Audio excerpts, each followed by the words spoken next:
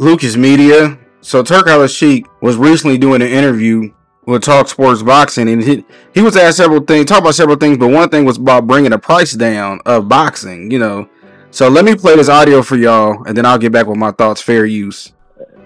What I dream, the pay-per-view with good price, to make the fans happy and subscribe and watch it legally.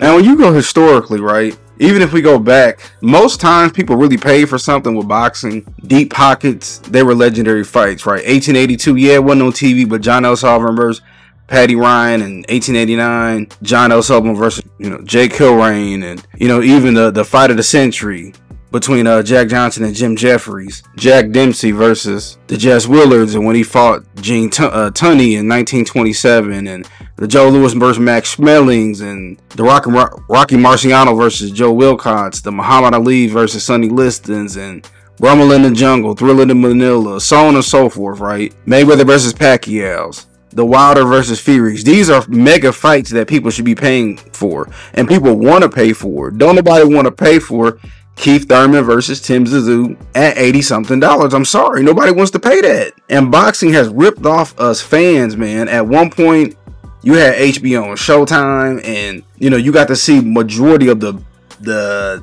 B and C level fights on there. But now they want you to pay for the B and C level fights, and then they mad when people use illegal streaming. But it's like, come on, man, well, give us the fights we want to see. But they say, nah, man, you don't know what you're talking about. The fight ain't ready. You want to wait 10 years to get a fight. You don't think people would have paid for the Wilder Joshua fight if they would have fought for unification? Two undefeated fighters fighting for unification. Now, if you want to give us B and C level fights and you charge $5-10 or get a solid subscription, fine. But y'all ain't got too greedy with this money. Between the suits and the fighters, it's like everybody thinks they're gonna be like Floyd. And that, in a sense, hurt boxing. Even though Floyd showed people how to get their money, Floyd had to work up to that for years. People coming to the game now with just complete politics. Everybody's afraid to take a loss. But everybody just read to you, majority of people took losses. Even Earl Spence versus Terrence Crawford, that was a fight people wanted to pay for. You know what I mean? I remember back in the day when it'd be a mega fight, you have a fight event and everybody come over and people bringing food and drinks. Back when fights was what, $49.99? But you gonna charge me $84 for that? Even the Canelo fight coming up. I'm sorry, I'm not paying $84 for that. I'm sorry, or however much it is. I'm not paying that. If I'm gonna pay that, I want to see him fight David Benavidez. But then they'll say, well, he don't deserve to fight David Benavidez. And then certain people will stick up for, a lot of fans will stick up for Canelo, but illegally stream the fights. Then they say Usyk versus Fury had 20 million downloads. Illegal streaming, and it's because fans are so shell-shocked from how we've been treated. So now this is the chickens coming home to roost, because boxing has did people so dirty so long. As fans, the fans then got tired of it and said, you know what, I'm just gonna watch everything for free.